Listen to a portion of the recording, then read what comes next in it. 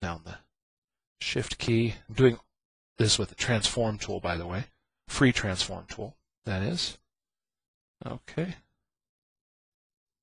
Okay, so, and then I'll rename that.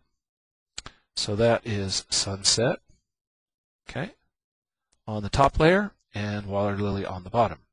Okay, now, the way this could work is that we could have the water lily here first, and then the transition from the water lily to the sunset. So at first we're going to see the water lilies, and then we're going to see the sunset. Okay, so how's that going to work? Well, it works like this. All I have to do is double click on this paper symbol right here on the iris and make that a mask.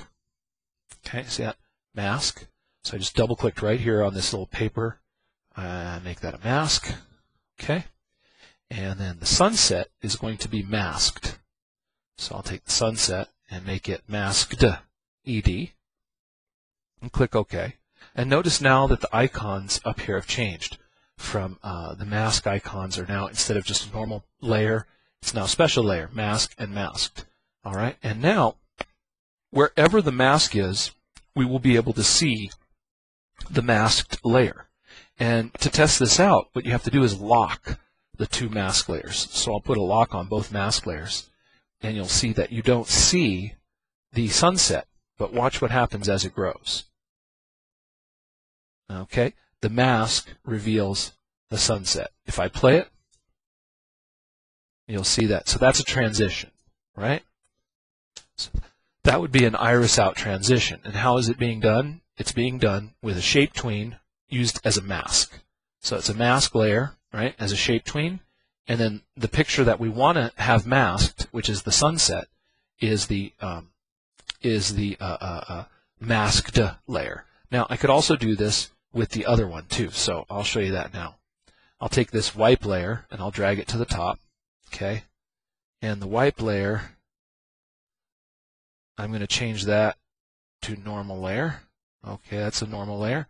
I'll change the iris layer back to normal. Okay, so now everything's normal.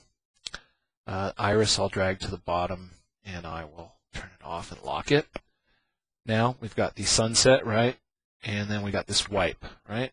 There's the wipe. All right. See that? Okay, same concept. Just double click on the wipe layer where we have the shape tween, make it a mask. Click OK. The sunset layer, that's going to be our masked layer. Okay, click OK. Now it's masked. Lock both layers. And now we don't see the sunset until the mask layer occupies our screen. What we see is the lilies underneath. And watch what happens as we play. It's a wipe. So that would be our transition. Now, what was nice about Richard Shoup's transition, his shape tween, he didn't show you the whole mask thing. That comes later. What was nice about his was he tried to keep it in the context of snowboarding. Well, how could you do that? What you could do is, instead of using a circle or just a rectangle moving across the screen, you could use a silhouette of an image or something like that. For instance, let's say, went to new layer, get my text tool, right, and change it to static text tool, change it to wingdings, right? Okay, and type some text, right? And okay, I like that. All right, I like the bomb, right? And I just modify. Let's see, modify. Let's see, break apart. Breaks it into 3 symbols or 3 letters. Delete those 2. Now I have 1 letter. This is wingdings, right? Okay. And I can modify and break that apart again.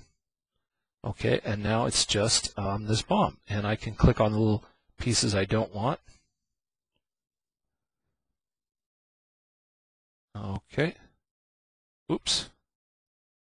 And I can zoom in. Right. Get my eraser tool. Right, and now I could use this instead of a rectangle or a circle as my transition. So now if I had like a computer virus theme or something, when you transition from one subject to the next, instead of a normal transition, we'd see the bomb growing, and the bomb gets bigger as we transition from one piece to the next. I'll just show you that really quickly. I'll hit F6 here and get my transform tool, right, and make it bigger.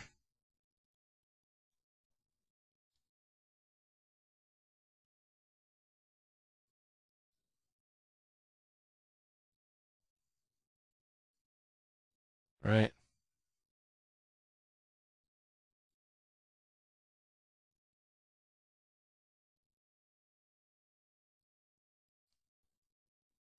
Now the bomb gets bigger. Put my shape tween.